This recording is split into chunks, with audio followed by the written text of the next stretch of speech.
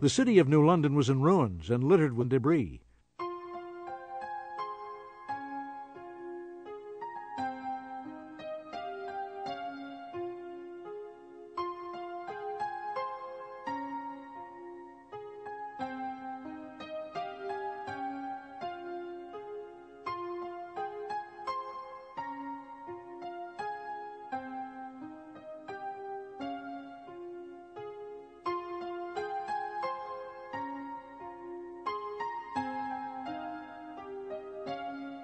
At the Ocean Beach Resort, 50 cottages were lifted from their foundations.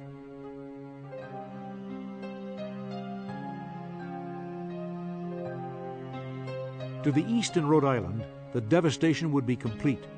Mesquamicut, Charlestown, Watch Hill, and other beach resorts vanished along with dozens of Connecticut residents who were there when the hurricane came.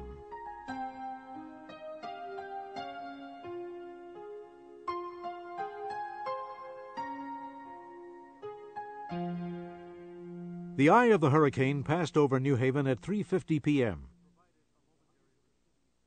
It provided a momentary relief. Hundreds of the city's stately elm trees were down. Electricity was out. In West Haven, the main road of the Savin Rock Amusement Park was washed away. The roller coaster had collapsed. The hurricane weakened little as it moved inland. Tens of thousands of trees, still thick with foliage, toppled within seconds of the onslaught, taking electrical and telephone wires with them. Children caught in the storm on their way home from school raced for their lives between falling trees. The storm really began to show its strength around 2 o'clock or so in the afternoon. And at 3 o'clock when we dismissed, the wind was blowing terribly, and it was very, very rainy. And Barbara Mitchell, who lived near the school, was afraid to leave the building.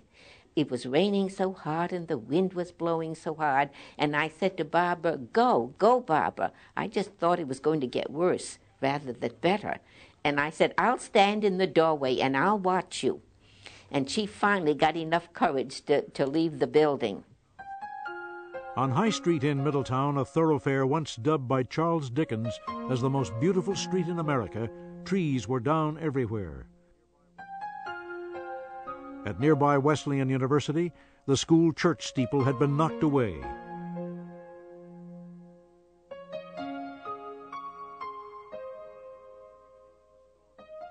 In rural communities, the storm destroyed barns and dairy cattle seemingly at random. I noticed all of a sudden that the barn door blew off and came floating through the air, headed to the house. I thought it was going to strike our house.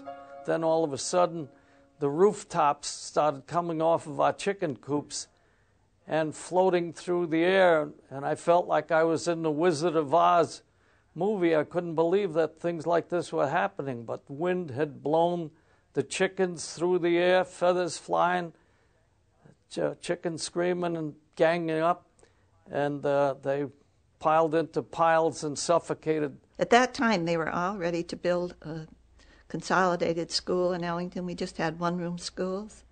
And then they had meetings, planning. And then when this happened, why, the farmers were just devastated. And they just dropped the whole idea of building a school. They said the farmers had such a loss from all the tobacco sheds going, because that was one of the prime products in Ellington at the time. The greatest danger from the storm as it moved inland came from the rivers and streams already swollen by 4 days of rain. Bridges and roads were washed out.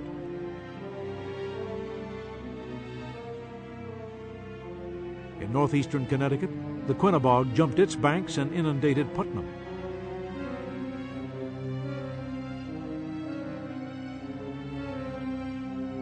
The Salmon River in Colchester ran wild.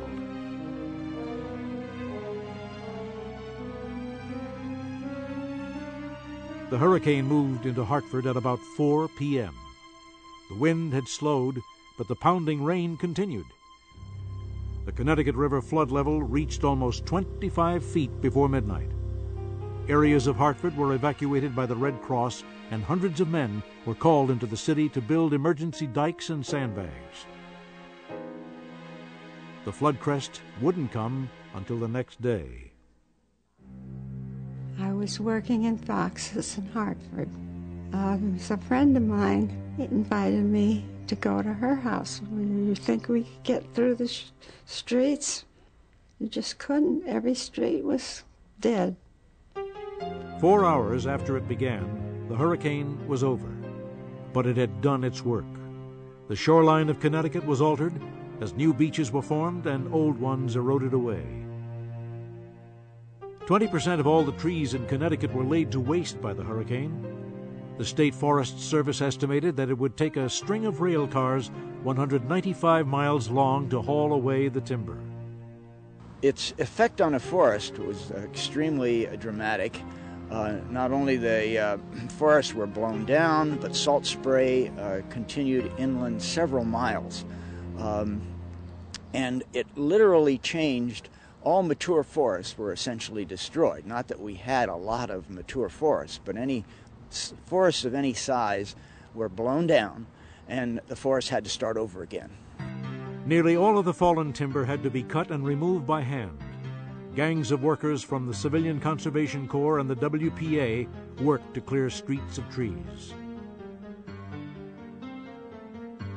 In those days we didn't have chainsaws, so everything was handwork, all with hand crosscut saws, 5 and 6 foot crosscut saws and axes.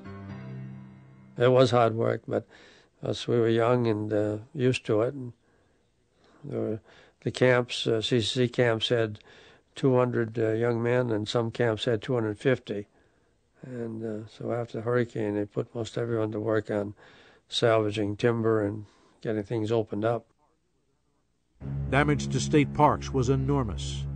The famed pavilion at Hammonasset Beach was lost.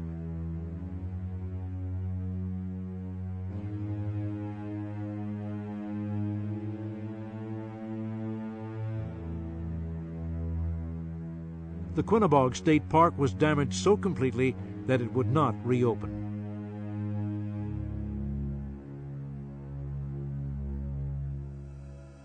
On the evening of September 21st and into the morning hours of the next day, people began to recover from the shock of the hurricane.